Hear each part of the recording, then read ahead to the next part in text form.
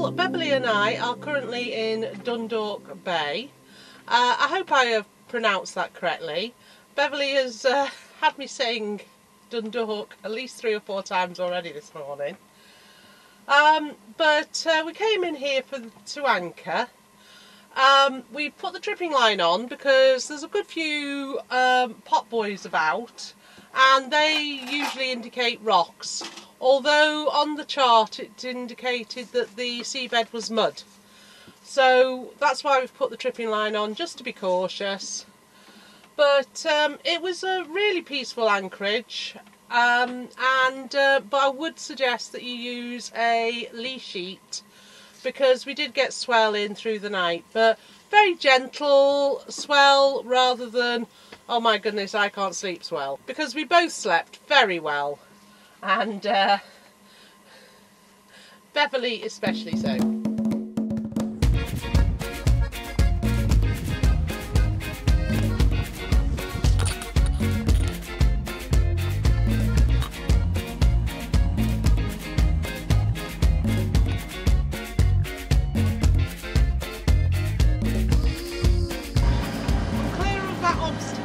The big red boy just behind us. Yeah, that big red boy. So I'm going to do 10 degrees this way. Yes. Okay? Yeah. Let's see where 165 gives us on the wind. Right, I'm going to give us another 5 degrees. We'll just have a look. I can easily come out actually another 10.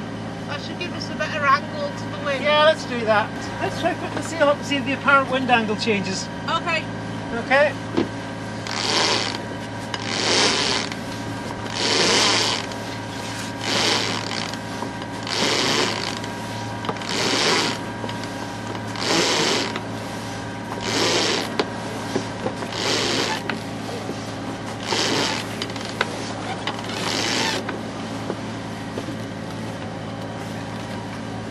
More to go.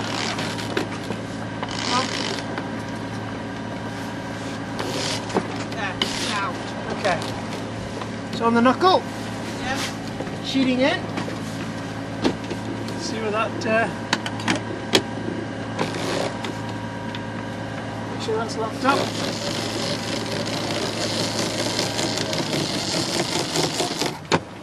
That's in pretty tight. It's got a luff on it. Stick us that way a touch then, so the luff goes. I think you have to go 5 degrees that way. I think you'll have to go where the boat wants to go, not where you want to go. I understand that, but it's just that we want to sail, so we have to go with the wind. We do. Well, it's luffing again. I'm going to do another couple of degrees. Yeah, do that. You got loads of room. I can see. Right, okay, so I'm doing another couple. I've done about 5. I'll go forward. The furling line's caught the plate.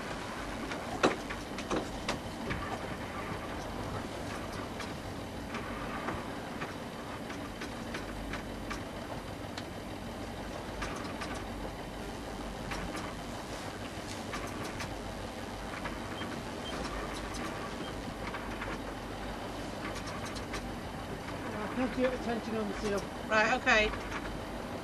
But it's still not set right. Right, okay.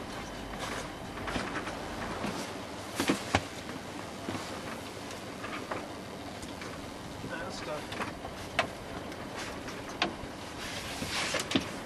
Right, well, shall we go with it and see how we do? Right, I think the engine can come off then. Yeah. Hey! Oh, these. Beverly and I are admitting to Worcester at the moment. Oh, we're turning the two right wasses, haven't we? It's been so long since we've done any sailing that when the boat's over at 10 degrees we feel like we're hanging on by our fingertips. 10 degrees, that's nothing! That's normally what we aim for. Oh Lord, it just shows how out of practice you can get. Yeah, 10 degrees is a nice sailing angle of dangle. And we're doing nicely, we've got like 5.3 knots. Well, I'm fine with that, but it's just like... The boat's on her favourite point to sail. She's doing 5.3 knots close hauled. Yeah. And it is this boat's favourite point to sail. It is.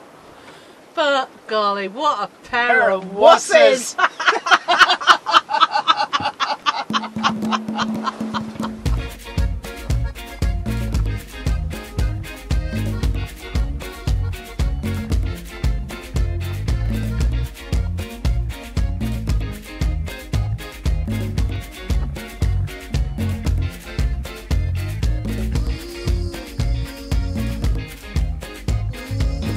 Okay, we're ready.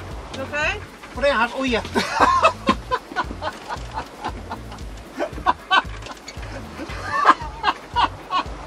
You know why I'm laughing? Yeah. You wonder what you're doing. I nearly asked you, right, what do I have to do here? Oh Lord, I can't believe I was going to ask that. Okay, is the crew ready? Almost. I'm just going to move the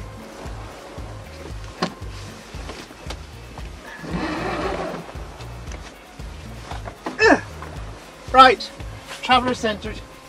Normally what we do is we sit down there. Thank you for reminding me.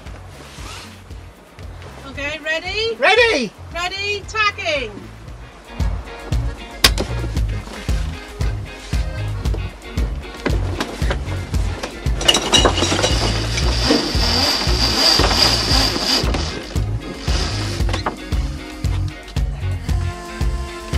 We're over.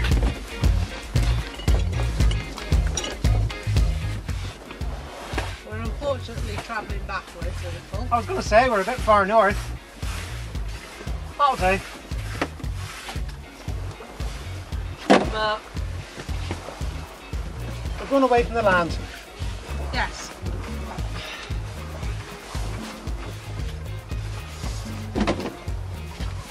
– 10 or 15 minutes of this ought to do is, yeah? Yeah, we're not as fast on this tack. Yeah, but we might pick up. She's heavy because we've got her loaded. Yeah, we're 3.9 knots though on this. Okay, well I'm going to bring the traveller over. She's not as tight, she's not as close hauled as she can be. Okay.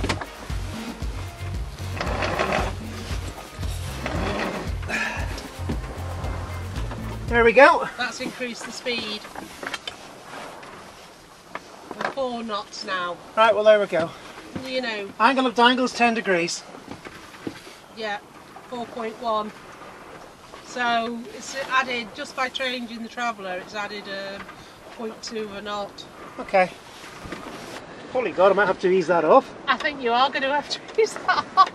Well, we've just put a reef in the main. Maybe we should have put And, 2 in. I think we're thinking of putting 2 in. Because we're seeing white caps. And but we have reduced our speed to 5.2 knots. What's our angle of dangle? 10 degrees. Our angle of dangle is 10 degrees and that's where we like to be. So we'll see how that plays out. But our There may be a second reef going in. reefing under sail went okay, but we might have to put in another. Anyway. Well, Beverly and I are tacking down the coast and we're currently on port tack. Now, of the two, port tack is really taking us the direction we want to go and is really, really working for us. Whereas starboard tack, I feel like I get battered quite a lot because I'm having to point salty lass into the waves, it just batters you a bit, but we're getting on with it, and we're going to go into Skerries. I did consider Lambay Island, but with the direction that the wind is coming from, Skerries will suit us quite well, so that's what we're going to do.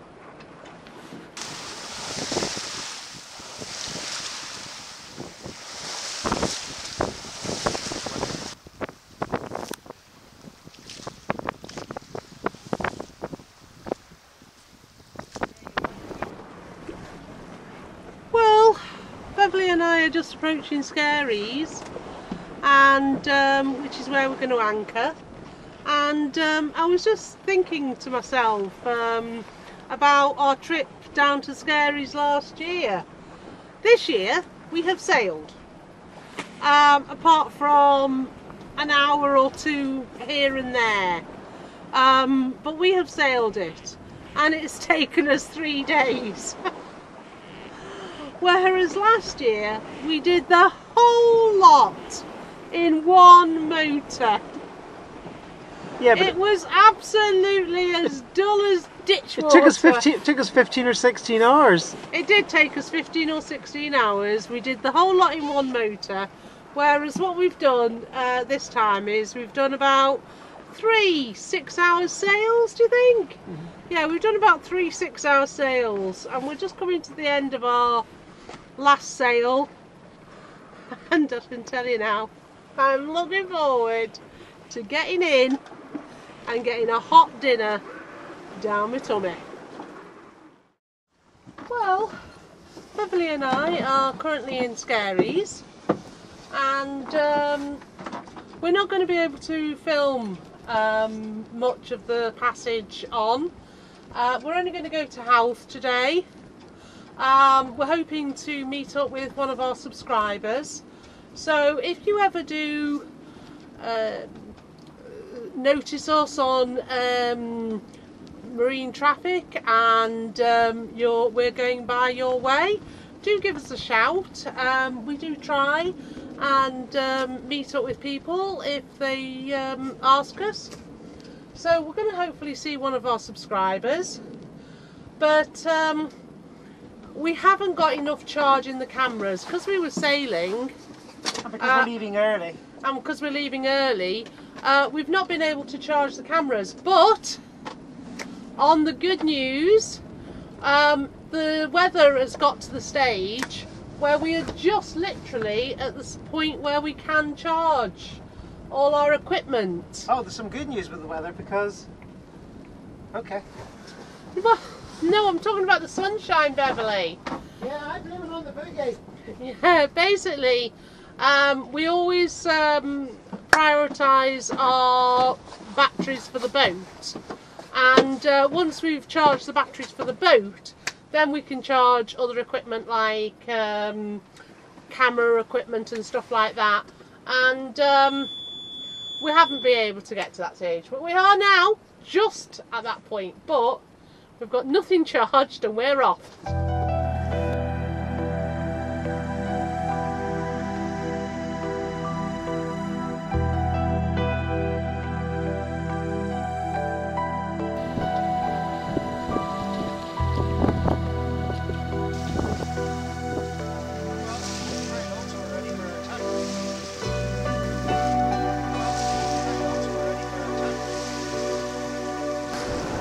The sailings turned out to be better than I expected. Last time we came down this way we took a right beating, and that was on my mind, I have to confess. I was quite apprehensive this morning about coming out here because I remember the last time we came out here and we did take quite a thumping in this stretch of water. Again, you can use to take the lazy sheet and it's lying loose on the deck. One of the things we learned is don't leave your sheets lying around. That's it, you're fine. We had a reefing line that was flying around a bit loose yesterday, and I nearly pulled the sail bag off the boom, and I have actually damaged the sail bag. I've actually ripped it in two and one just about that length. So as soon as we get a calm day, I'm afraid our sewing machine is going to be out and again. The sail will be off, and we'll repair the bag. But no, it's actually against all expectation turned out to be a lovely day. The sun is warm when you're in the sun. The sea, although a little bouncy, the boat's not remotely bothered by it. She's holding her course beautifully. We've got 2 reefs in the Jenny. We've got 3 in the main because the gusts are like 22 to 25 knots. So, yeah. Beverly is a happy bunny. We're just passing Lambay Island, and it was somewhere that I was considering anchoring at. But tomorrow is supposed to be very gusty tomorrow. Tomorrow's meant to be a bit of a blow, isn't it? Not particularly mega blow, but a bit of a blow. So what we've decided to do is go to Howth tonight and tomorrow night, because tomorrow night we would have to be in a marina. One of the things about this part of the coast is it can be quite exposed. There's not very many areas you can dive into for shelter. And really the worst wind condition to come down this coast is easterlies. Of course we've got southeasterlies at the minute. Southerlies and southeasterlies aren't good, you know, and now anything in that quadrant of the compass really is best to avoid it in this area if you can do so. But we're lucky today. We've got this lovely little sheltered spot between Lambay, Malahide, Skerries and Howth, and we're just going south. And thankfully it is more pleasant than I expected. Yippee-doo-dah. Alright, I'll do that on the when we're on that tack then.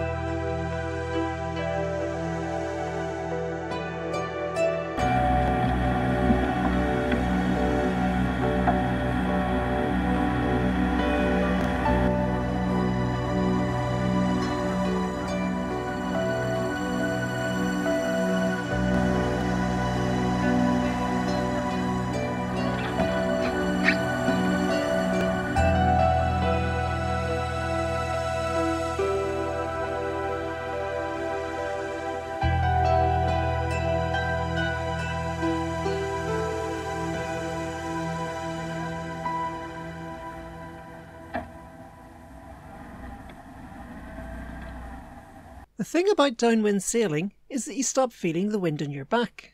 But when you stop moving, nature reminds you that that wind is still there.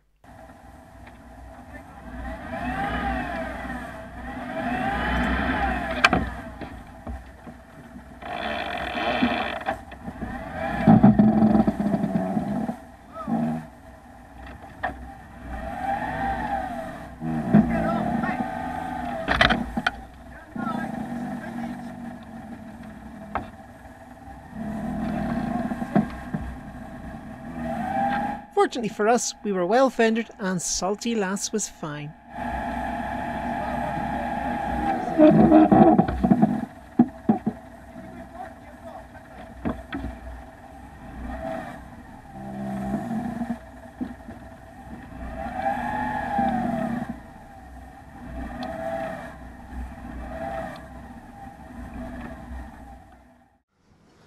I clearly haven't got a clue where I'm going. Because at the start of this vlog I said I was going to be at Howth today. Well, I'm not. I'm in Malahide. We wanted to go to Howth, but we contacted the marina and we wanted to be in for 2 nights. We contacted Howth and to cut a long story short, there was no room at the inn or no room in the marina. They could put us up tonight, but because they've got an event on tomorrow, they literally would have nowhere for us to go. So rather than trying to move the boat and all that sort of stuff, we contacted Malahide. They said that they could put us up for 2 nights. Now, we hadn't reached Malahide, but we were about an hour away and we were at high tide, so we know that this is on a bar, so we had to put the engine on and we motor sailed. So we were doing a cracking speed motor sailing, but we got in. But when we got in oh, it was hilarious. I said I wanted to go on the inside of the pontoon, not even thinking about the wind. Oh God. So the wind was blowing us off and it was a right hoo-ha. I had to get off at the front of the boat. Anyway, hopefully we've got that on video for you.